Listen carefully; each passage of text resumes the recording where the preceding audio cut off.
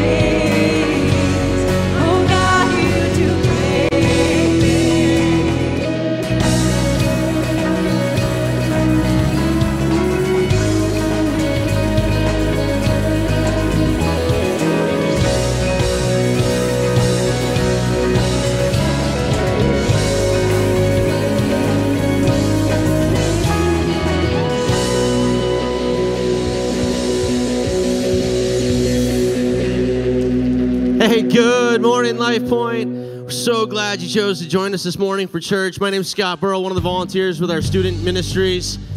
Just excited to be here with all of you. Hey, Pastor Chris started a series last week, and we started talking about the church and just that what it means to be part of the church, to just believe in the church and to be excited about that. And whether you're joining us online, which we are thrilled to have you as part of our church family, or here in person, you're doing exactly what he said. He said, come and see what God is doing in the church last week. And that's what we're doing today. In a moment, we're going to join together one of the gifts of the church, which is corporate worship together. Before we do that, turn around, greet someone, tell them you're glad they're part of your church family, and you're glad you're here to worship with them.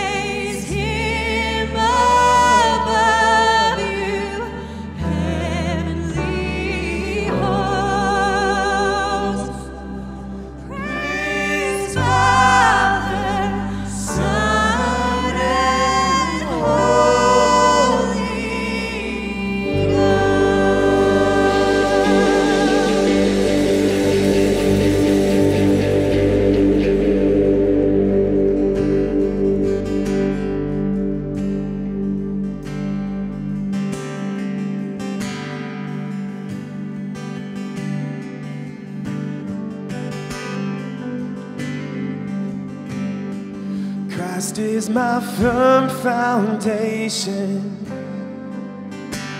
the rock on which I stand when everything around me is shaking.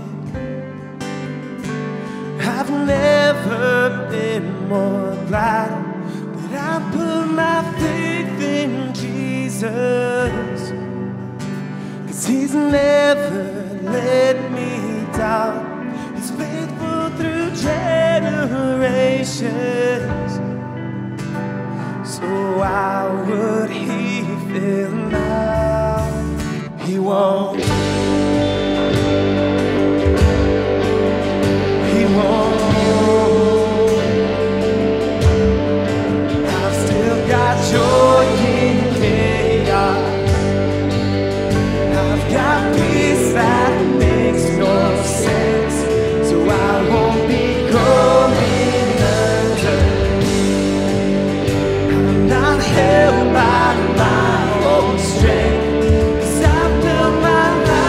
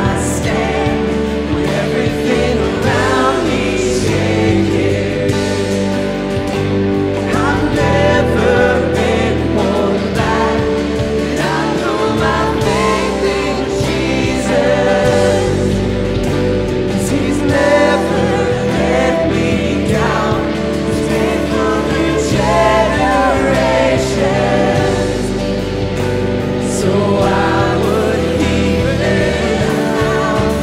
He won't. He won't. He won't fail. He won't fail. He won't. He won't. He won't fail. He won't fail. He won't.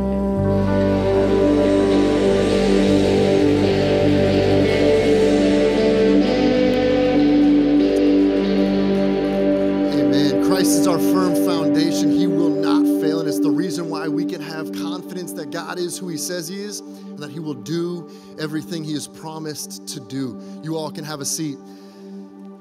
In just a moment, Pastor Chris is going to make his way to the stage, and we're going to kick off a brand new teaching series. Before we do that, though, I want to make you aware of some things that are happening here at LifePoint. First off, for those of you who are newer to the church, maybe this is your very first time here, or you've been coming just for a short while, we're glad you're here. We would love for you at some point during our time together to fill out a connection card. And there's a couple of different ways that you can go about doing that. You can pull out a card from the seat back pocket in front of you, or you can do it digitally by texting the word connecting, ING on the end of that, connecting to the phone number 94000. Either way you choose to fill that out, be sure to stop out at the Connection Hub after the service in the main lobby. We have a gift for you there. This is a way to say thank you for spending some of your morning with us. Also, for those of you who are new, we want to invite you to something we call Next Steps. It's a 1-hour gathering with a breakfast with me on a Sunday morning to find out who we are as a church, why we do what we do. We want to help you answer the question, is LifePoint the church home for me? And so that's happening on Sunday, March 26th. You can get signed up for that by going to lifepoint.org/nextsteps, or you can head out to the lobby again at the Connection Hub, and they'd be happy to get you signed up for that as well. You know, our LP Kids team is already looking ahead to the summer. They're working on planning for Vacation Bible School, and their hope, their desire is to be able to open it up to even more kids than last year. But in order for that to happen, they're looking for our help to come alongside their team and volunteer to pull that off. And so there's going to be an informational meeting about VBS and volunteering with that event coming up on Sunday, March 19th during the 11 a.m. service. That meeting is going to be held in Base Camp. And so if that's something that is of interest to you, be sure you mark your calendar for a couple of weeks from now. And then starting this Wednesday is a Recharge, a midweek gathering for the women of our church, not only to connect with one another, but to grow in your faith through being equipped, worshiping together, praying it together, opening God's Word together. So that starts this Wednesday. And to get all the information on that, you can go to lifepoint.org/recharge. By going to that webpage, you can also sign up for the Recharge group and receive direct communication from the Recharge team. So women, I would encourage you to take that step as well and then come out on Wednesday night. And then finally, for those of you who consider yourself to be part of the LifePoint family, we want to give you an opportunity to continue in your worship through giving. And really, the offering is just a way for us to respond in faith through our generosity to all that God is doing in our lives. All right, Pastor Chris has a couple more announcements for us this morning, and then we'll dive in. Thanks, Derek. Appreciate it. Good morning, everyone. It's great to have you with us. Also, those who are online, thrilled to have you as well. I want to invite you to experience the Bible in a way that you never have. I want to invite you to experience your faith in a way that you never have, in a way that literally will change the way you view the Bible, the way you read Scripture, the way you understand your faith. And next year in March, I'm going to be leading a trip to Israel for anybody who would be interested in joining me. And so, if you hear that, you say, and I can just tell you, it'll change your faith. dramatically. And so on March 19th, after the third service up in the foundry upstairs, we're going to have an informational meeting about that trip. So I know a bunch of you have been with me before. You know how it's impacted your life, and so we want to invite others and those who have been before to consider joining me. And it's literally a trip of a lifetime. And I'd love to have you join me.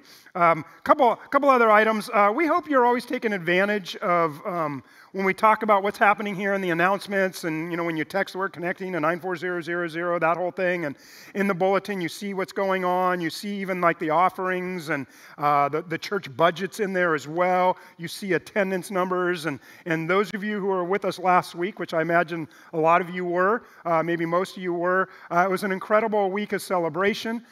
Just looking at when I looked at those attendance numbers, there was 895 people who were here together that day, which was awesome and incredible.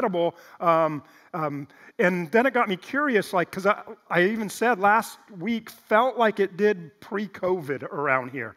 And so I went back and looked, and in 2019 we had that many people, and even more, about a dozen times that year. And so just from a people who come to LifePoint perspective, I was like, man, that was like the pre-COVID days. And so those who are newer here, last week was like pre-COVID days, and those who were here before are like, that felt like pre-COVID days. And I look in this room right now, it feels a lot like pre-COVID days. And so I love that I get to make this announcement right now. I haven't said this in 3 years. If you want more room in a service, first service has plenty of room for you, and second service has a little bit of room for you as well. So just something to consider for this second service. But if you like it like this and pack, which I love also, obviously you're welcome here, and thanks for those who helped us set up a whole bunch of chairs last minute there. Okay, also, the last couple of weeks, so awesome. We had 4 students who were baptized. There was Chris, Drake, Emma, and Zoe. So can we praise God?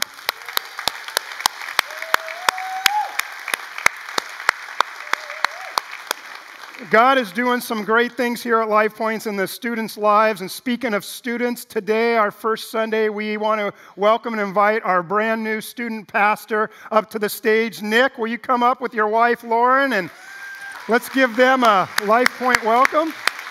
What's up, dude? Lauren?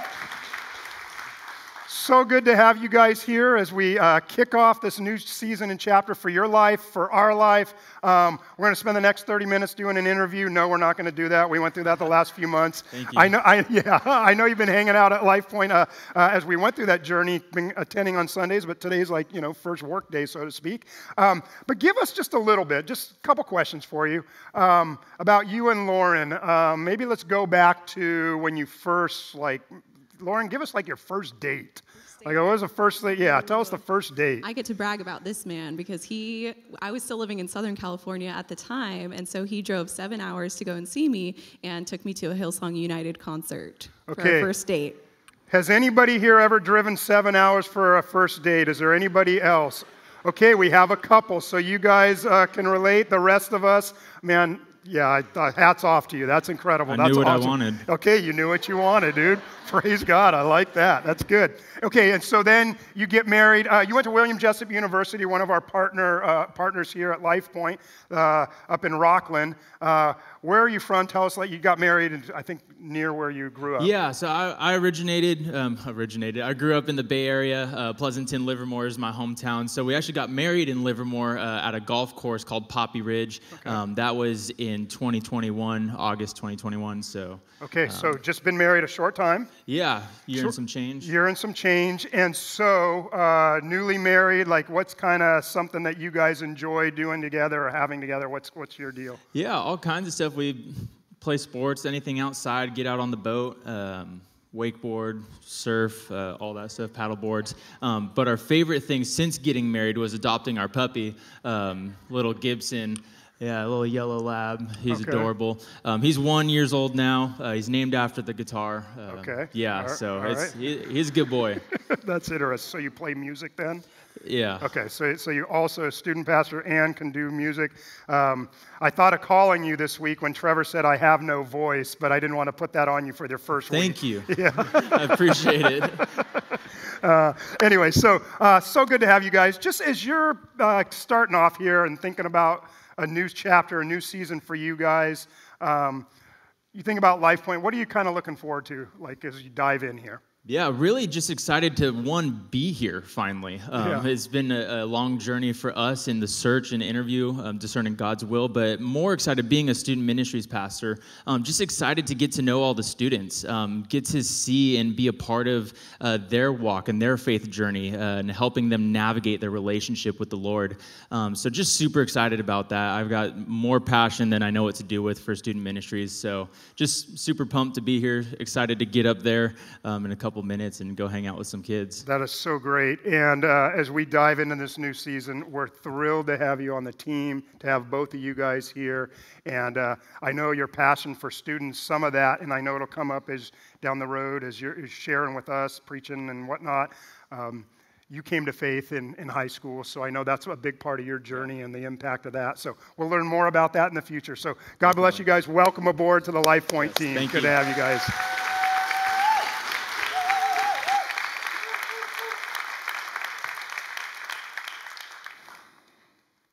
So when our second son, Cameron, was born, we found out quickly that he had some physical challenges.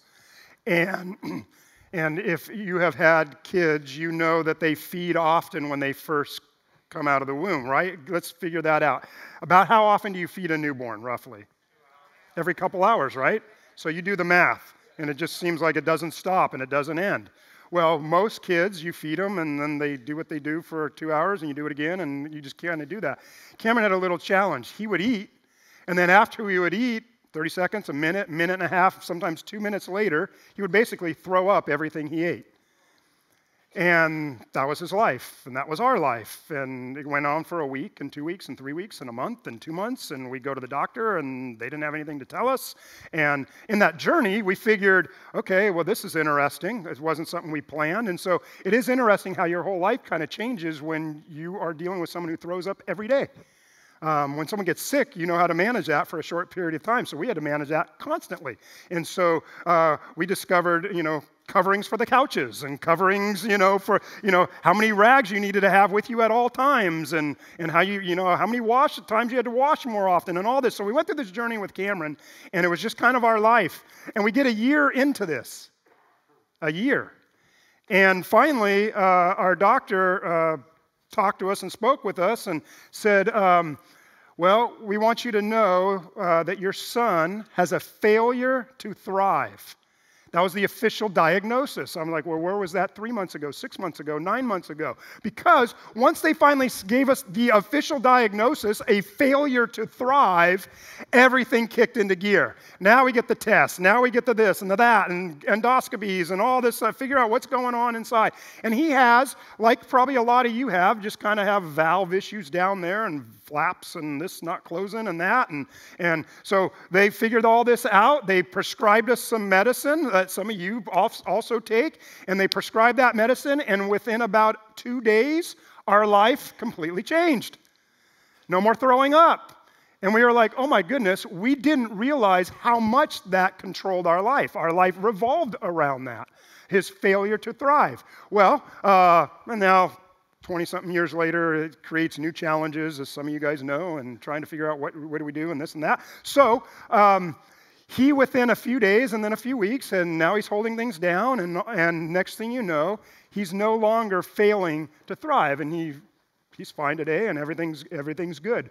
But he had in his life a failure to thrive. And for many, perhaps most Christians, they're just surviving, like Cameron, just getting by. For most Christians, there is a failure to thrive in their life. There's a failure to thrive in their walk with Christ. Jesus told us that there's somebody who's doing everything he can to make sure you and I have a failure to thrive. Jesus said this in John chapter 10, verse 10. He said, the thief, or we know that the thief is the enemy, the devil, comes to steal, kill, and destroy. We have an enemy who not only doesn't want you and I to thrive, he doesn't even want us to survive. This enemy literally wants to destroy you. The thief wants to steal your joy, to steal your morality, to steal your values, your reason for living. He wants to steal your identity in Christ. He wants to kill your dreams and your hopes and your future. He wants to destroy all of your relationships. If you're married, with your spouse, if you have kids, with your friends, with your family, he wants to destroy companies. He wants to destroy churches.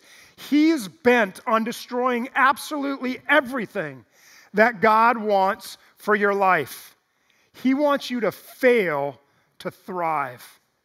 And he ultimately desires that all of us would join him in a place that we refer to as eternal death or eternal separation from God. That's been his plan. That's been his strategy since the very beginning. 1 Peter chapter 1, verse 5 says this, your enemy, the devil, prowls around like a roaring lion, looking for someone to devour. Your enemy. Everybody say enemy. Your enemy, the devil. You see, the person sitting next to you, they aren't the enemy. The boss who's giving you a hard time at work, they aren't the enemy. The unruly customer isn't your enemy. The teacher, the coach, the church, the ex, they aren't the enemy. It's the devil. And he'll use your circumstances and your situations and people to try to wreak havoc on your life because he wants you to fail. He wants you to fail at life. He wants you to fail in your job, in your relationships. He wants you to fail in every aspect of your life. He wants to fail with your purpose in life. He wants you to fail to thrive. But there's another way. You and I can actually thrive.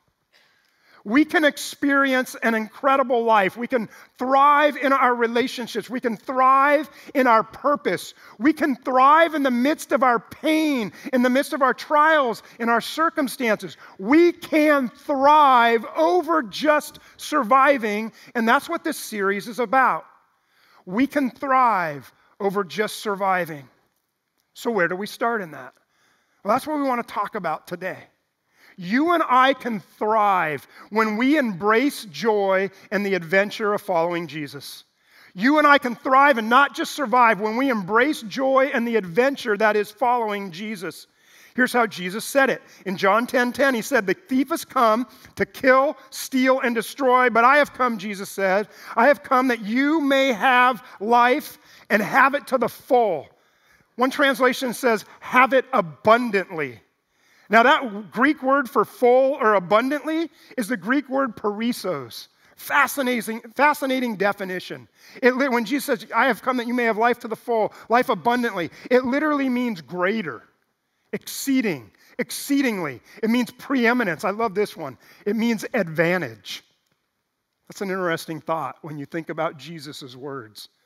It means overflowing, and it means having a surplus. One commentator explained this passage this way. He said, they, referring to people who follow Jesus and seek Jesus, they said, they shall not merely have life, simple, bare existence, but they shall have all those super added things which are needful to make their life eminently blessed and happy. Jesus wants you to thrive. He wants you to experience life to the fullest. He wants to give you an abundant life, not a failing life, not a floundering life, not simple, bare existence. He wants to make your life eminently blessed and happy.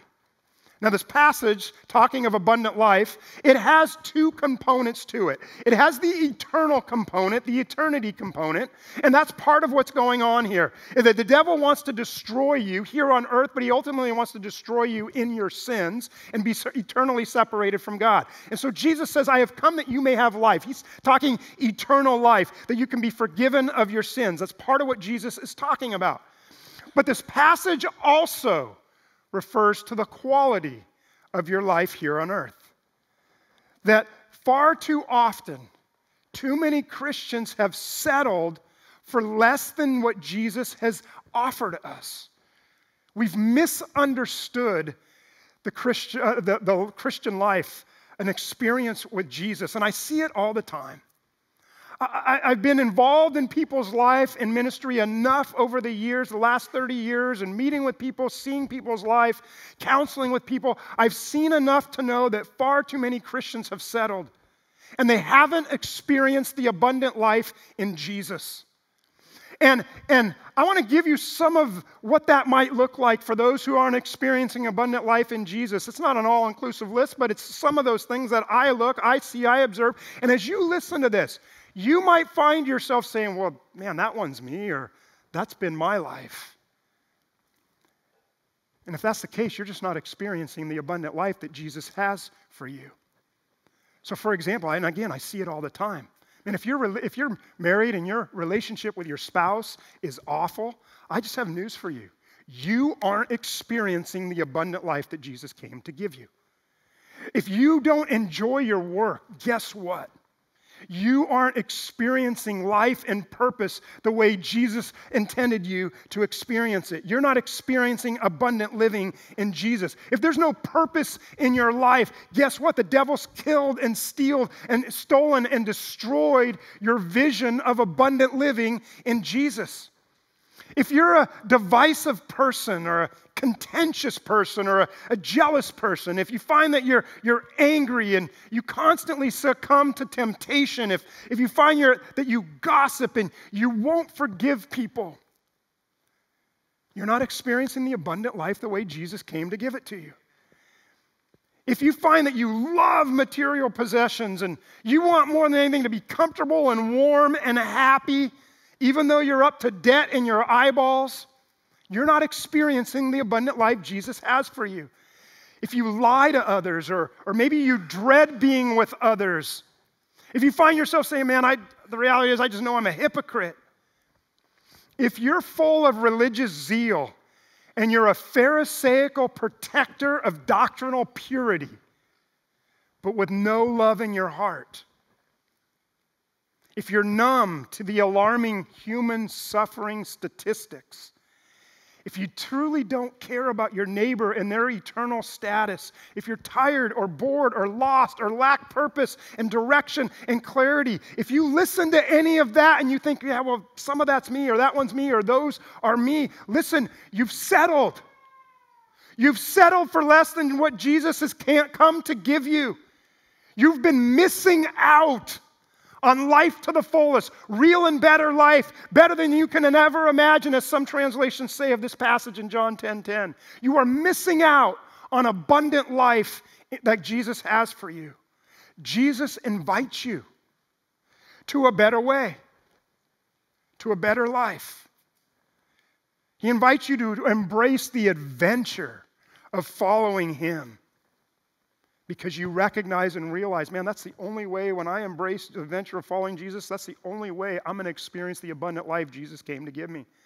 Man, why wouldn't you want the exceeding abundant and glorious and victorious life in Jesus? Why wouldn't you want that?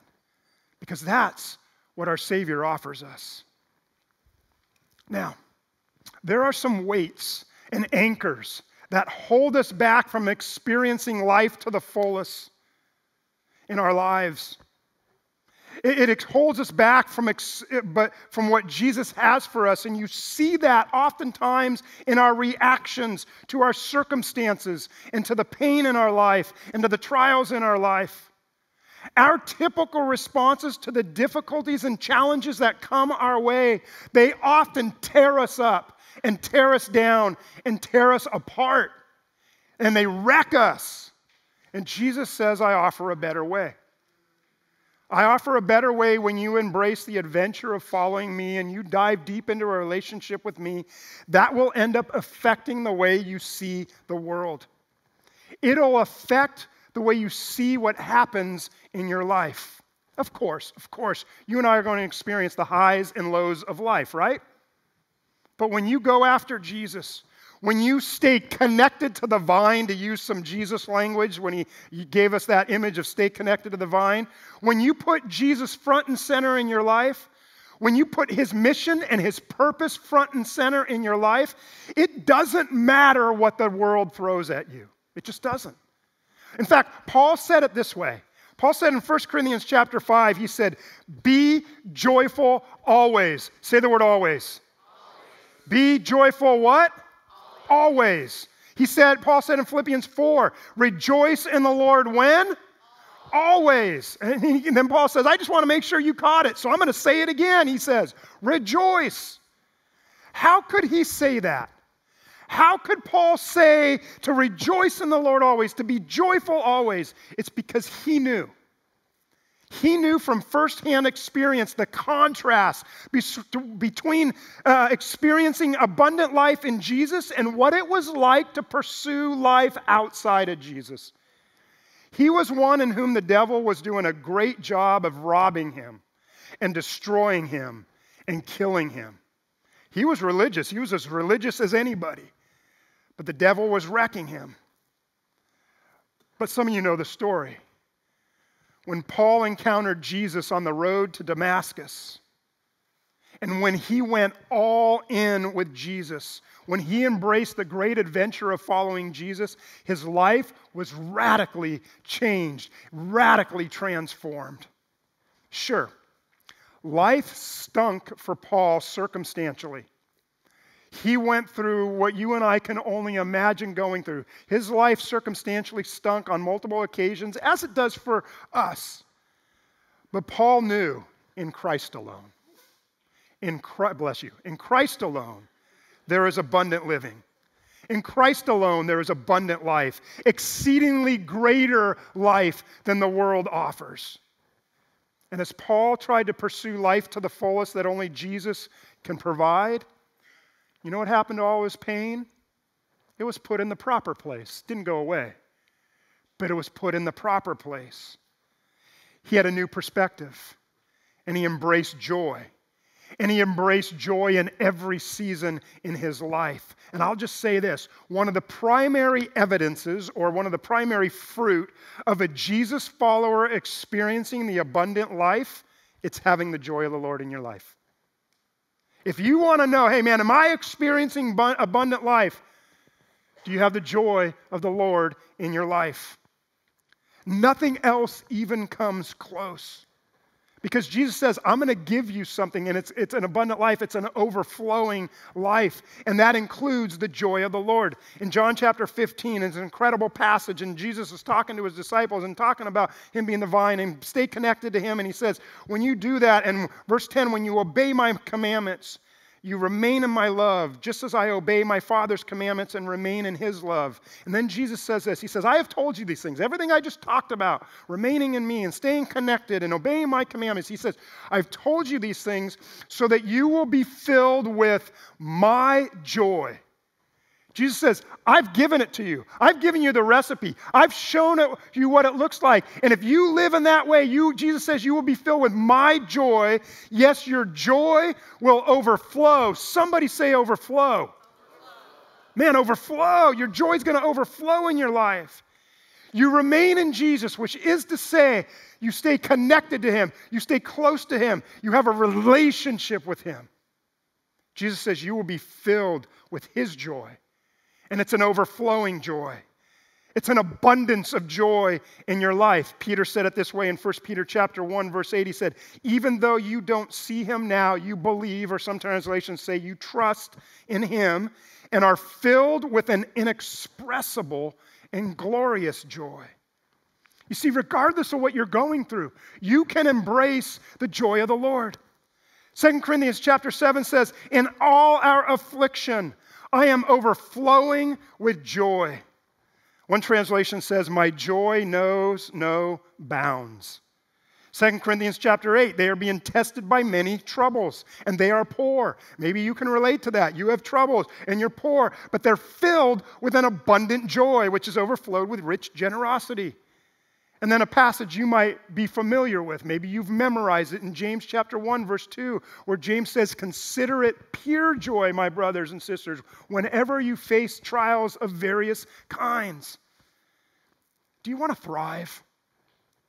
Do you want to thrive? And not, amen, and not just, amen, and not just survive. Man, then embrace joy. Embrace the joy of the Lord, because the abundant life, life to the fullest in Jesus, is a joy-filled life. And I got to tell you, I've known many people over the years, and as I look out across the room, and it's some of you, where you thrive in the midst of your adversity. And I see in you, and you have that inexpressible joy. It's like you can't even describe it. And it comes out in ways you don't even know. And when you are full of the joy of the Lord, even in the midst of the trials, the circumstances, the pain, and the difficulty, I want to tell you that oftentimes is one of your greatest witnesses as a Jesus follower. What do I mean by that? Well, people are always curious how in the world you can have a steadfast, resolute determination and a quiet strength, even in the midst of your pain and suffering. People are curious about that. And they're like, how are you so calm? Or how are you so full of joy? They'll say it in different ways. And for those who understand this, who are experiencing the joy of the Lord and abundant life in Christ, they just say, man, my hope and my faith and my trust, it's in Jesus. It's not in the doctors, it's not in the medication, it's not in the schooling, it's not in the money, it's not in any of those things. It's in Jesus. And man, he just fills me with his peace and his joy and his contentment. And when people respond that way and say that, somebody looks at them and says, man, I want that in my life. How do I get that? Ding, ding, ding, ding, ding, ding. Now's your opportunity to share your testimony and to share Jesus with them. The joy of the Lord is one of your greatest witnesses to your testimony. So I ask you, do you have the joy of the Lord? In Nehemiah chapter 8, verse 10, it says, the joy of the Lord is my strength. Somebody shout, strength. It's your strength. What about you? Because if I'm just being real, the reality is far too many Christians are just too uptight. They just are. Man, they're wound too tight. And they don't experience the joy of the Lord. They don't experience life to the fullest in Jesus. And they're crushed by their circumstances. And they spend more time making issues out of non-issues. And they turn something minor into something major. They major in the minors. And they get sidetracked. And they get off mission. In fact, Jesus made it clear why the devil oftentimes has victory in our lives and causes us to miss out on the full and abundant life in Jesus. And this is Jesus speaking to the church in Ephesus, and he says to them in Revelation chapter 2, verse 4, but I have this complaint against you. I want you to imagine Jesus knocking on your door. You open the door, and you say, oh man, it's Jesus. Hey, Jesus, what's up? And he says, hey, hello, I just want to tell you I got this complaint against you. Like sometimes that doesn't factor into our image of Jesus, does it? But Jesus said, I have this complaint against you. And you think, okay, Jesus doesn't seem to have a complaint against us about many things. So what is it? He says, you don't love me or each other as you did at first.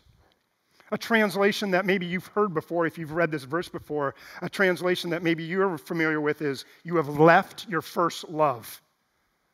Look how far you have fallen. Turn back to me. Jesus says, man, you left.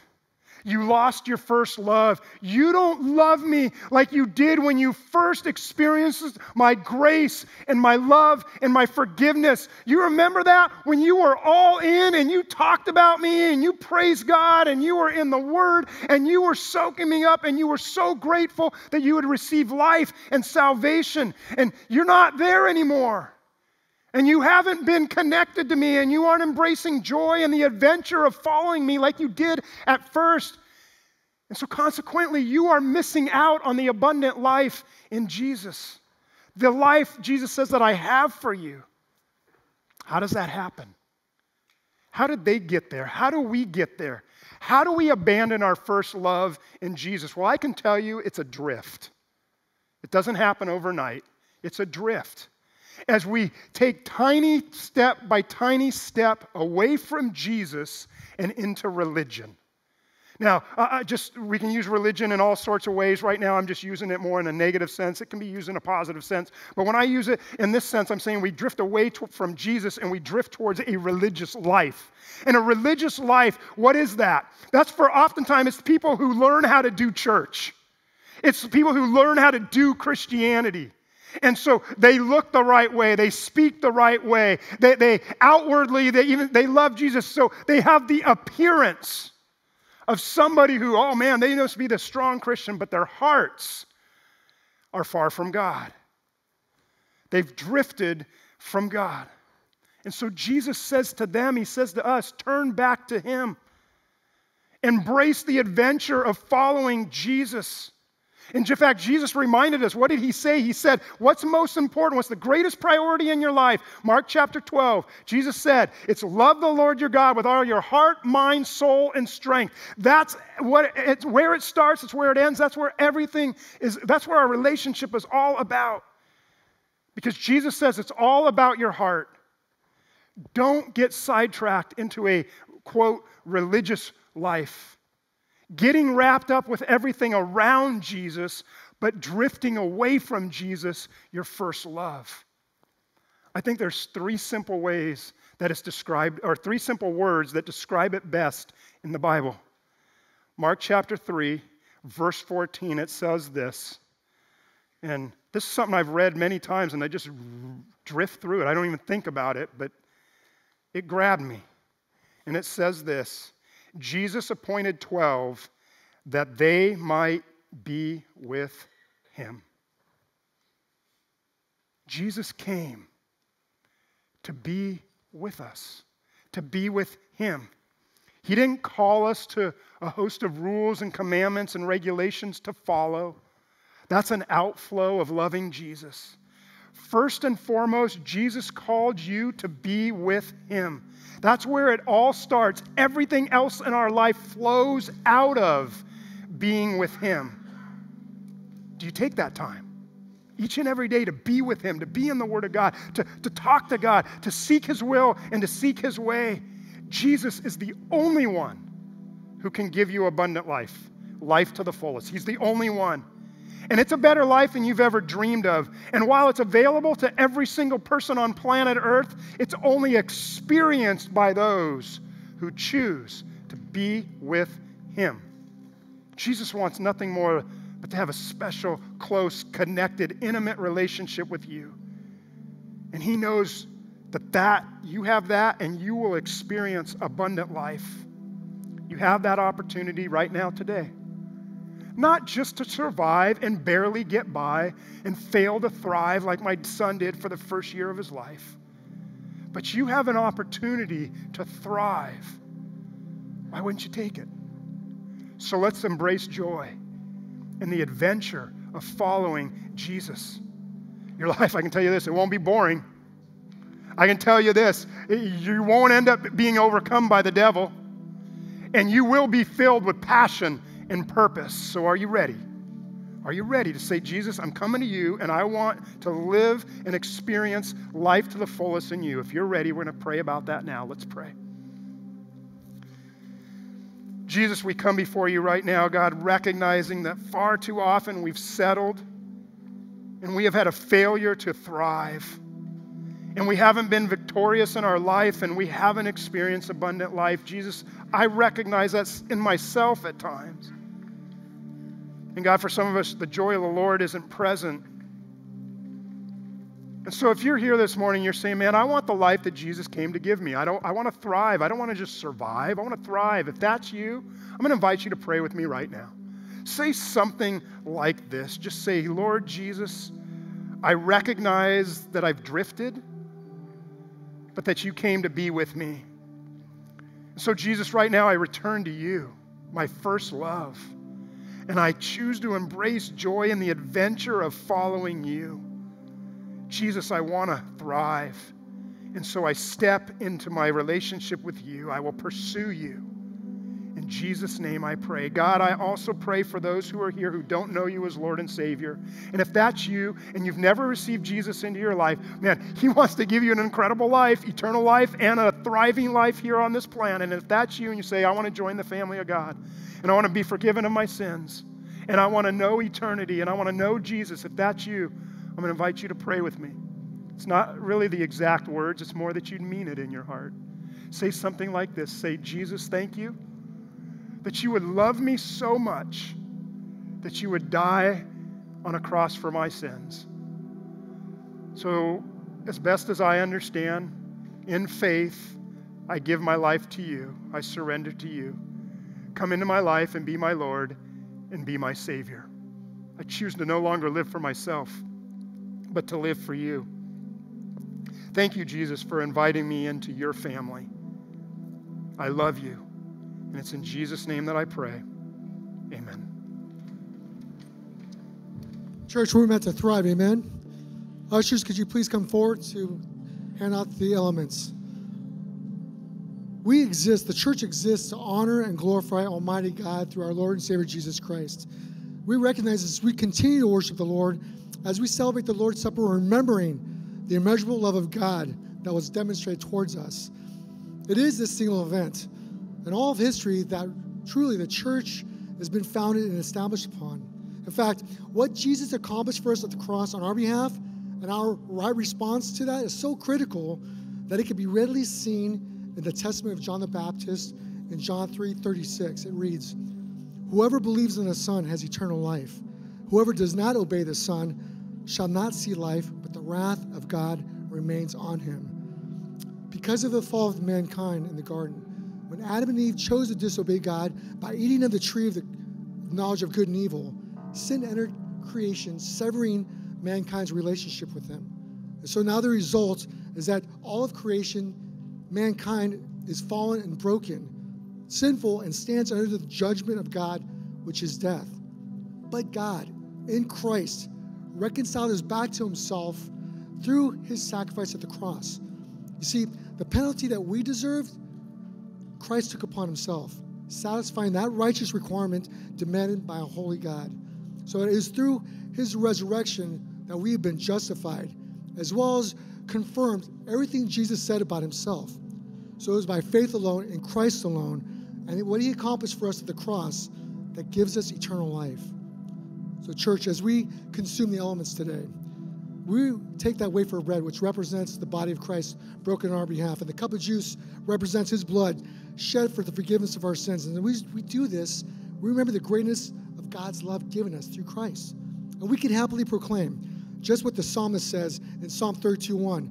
"Blessed is the one whose transgression is forgiven, whose sin is covered." But unfortunately, this is not the case for the unbeliever, because they still stand condemned under the judgment of God.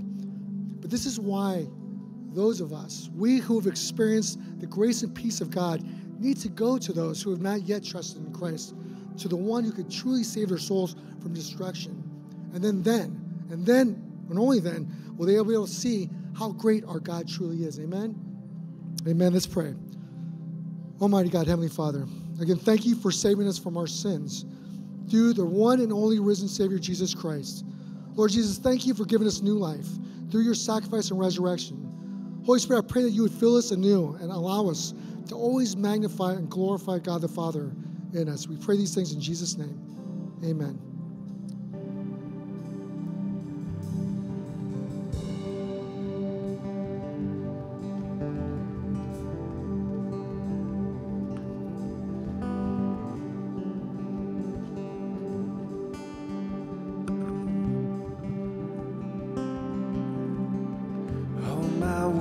Fall short. I've got nothing new. How could I express all my gratitude? I could sing these songs as I often do, but every song was dead in So I throw up my hands, praise you again and again. 'Cause all that I have is a hallelujah.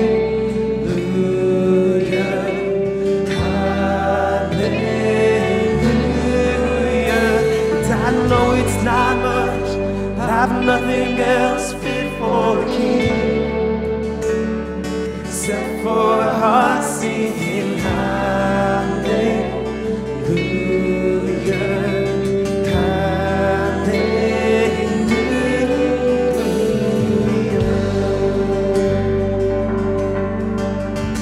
I've got one response, I've got just one move.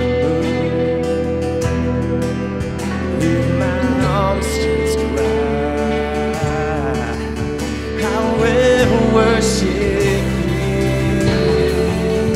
So I throw my hands, praise you again and again. 'Cause all that I have is a hallelujah, hallelujah. And I know it's not much, but I've nothing else fit for a king. Singing hallelujah, hallelujah,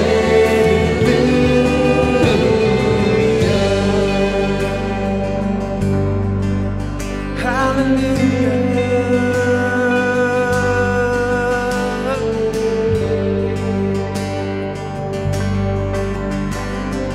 Come on, my soul, don't you get shy on me. Lift up your song, 'cause you've got a lion inside of those lungs. Get up and praise the Lord. Come on, my soul, don't you get shy on me. Lift up your song, 'cause you've got a lion inside of those lungs. Get up and praise the Lord.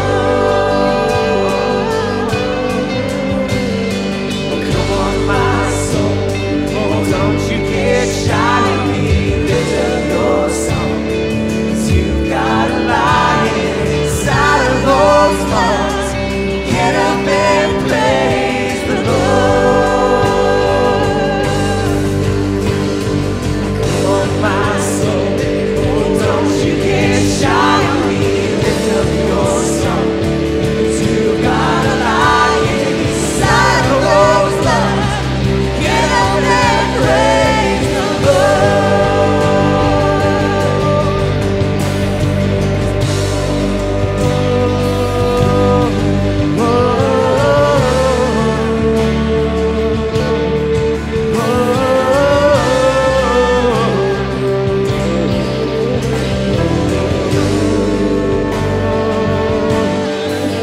So I throw up my hands and praise you again and again.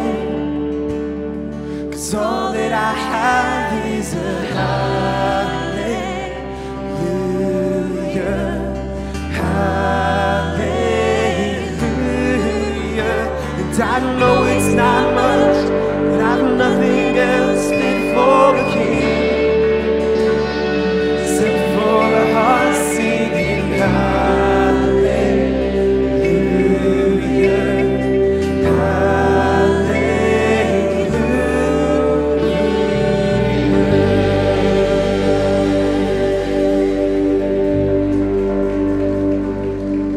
Father God, we love you. We thank you so much for this day, for this time where we get to praise you.